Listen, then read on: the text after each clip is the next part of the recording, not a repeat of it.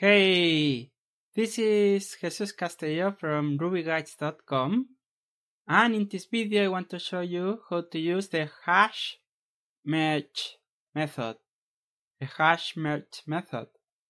So let me show you, explain what that is and how is it useful. So let's say we have the hash A and it has one element, for example, bacon 1. Okay, just a hash for this example. And then we have another hash. It's called the hash B, and it has another value, different value. Okay, so for example, chocolate 2. And we want to match them. We want to put them together. So the values, we have both these values on the same hash. How can you do that? Well, you can do that using the merge method. So the merge method, we need to start with one hash. So let's start with A. Then we call merge, like that. And then as a parameter to this method, to merge, we pass another hash. So important that both things, both variables, need to be pointing to some hash for this to work. And now when I run this code, we get a new hash. So when I say a new hash, that's important because that means that A and B didn't change. They're still the same. But if we merge them like this, we get a new hash which has the elements of A and B combined into one hash. So that's what you can do with merge. And there is something you need to know. What happens if A and B have one key, one element, or multiple keys with the same name? So let's say, for example, that B, let's go to B, it has, on top of chocolate, it also has bacon, okay? So let's do that. And the value is different as well. The value is 3. So now, what is going to happen when we merge them? We can't have two bacons. We can have bacon 3 and bacon 1 because one of the rules of the hash is that you can only have one. You can have, it's unique. A hash, the keys are unique. So you can have repeated values like in an array. It has to be unique.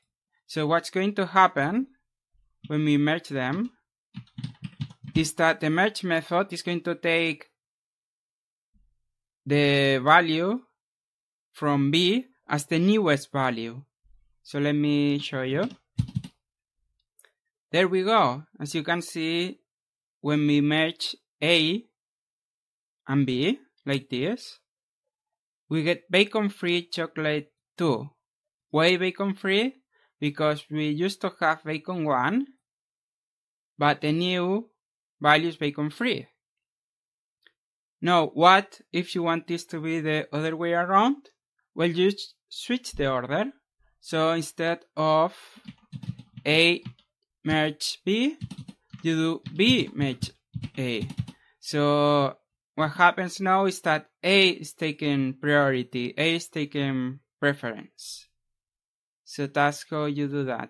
You switch the order of the merging. So that's one thing that is important. If you're taking notes, which is always good, this is one thing to take note of. So that's the merge method.